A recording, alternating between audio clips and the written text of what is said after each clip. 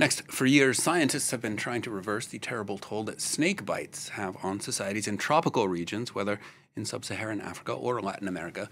In some cases, these bites can lead to amputation and even death.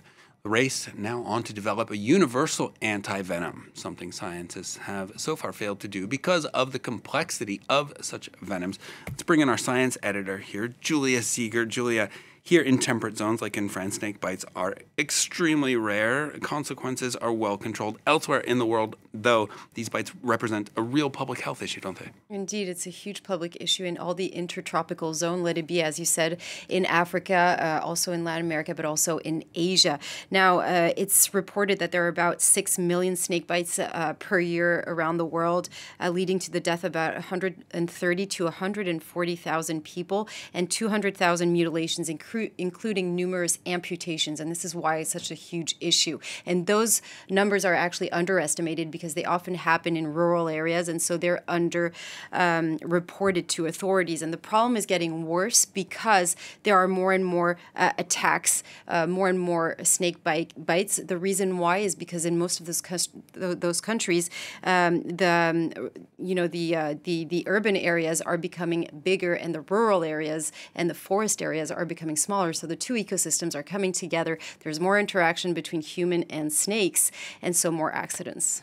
Habitat loss, a big problem ecologically worldwide, of course. Snake bites, though purely defensive, you would expect. Yeah, they are indeed. Snakes don't actually prey on men. They are indeed accidents. Now, we actually know of 3,000 species of snakes worldwide. 600 of them are venomous, but only a dozen are considered to be deadly and lethal. And there are two different families among those deadly snakes. So on one hand, you have the elapides, so the cobras, the mambas. You have the viperides. So these are really the two different families of deadly snakes here. Now, they all have these little hooks so that they can deliver the venom, but they don't have the same type of venom. So, for instance, the viperides, they're going to have what we call a cytotoxic venom. So they're going to cause necrosis.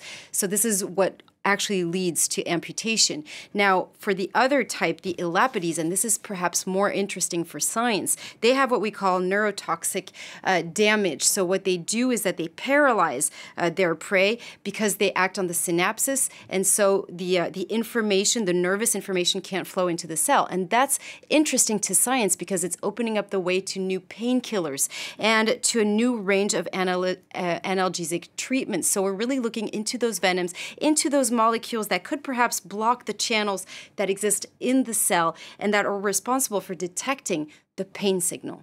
Interesting. So what should you do if you are unfortunate enough to be the victim of a snake bite? Well, if it's a lethal snake, then it's a race against time. And the first thing is, doctors are going to try to eliminate the venom from the body. And the only way we have for that is antivenoms. Now, the problem with antivenoms, they actually work, they save lives, but they also trigger a lot of side effects because what an antivenom is actually a cocktail of antibodies of different types of venoms. And, for years now, scientists have been trying to create a universal serum. But the problem is that you would actually need a serum for each type of snake that bites you. And when a snake bites you, you don't even know what type of snake it was. So it's actually quite difficult to treat patients. But a few weeks ago, there was actually a huge breakthrough in the United States. They've discovered a potent antibody that can neutralize one of the key neurotoxin produced by the venom of one of the families that I showed to you earlier, the elapides. So it's not a universal serum, but it's taking care of at least 50% of the problem. Interesting. Oh, that's good. Very good news, I would expect there. That's our science editor, Julia Seeger. Thanks so much for that. Thank you.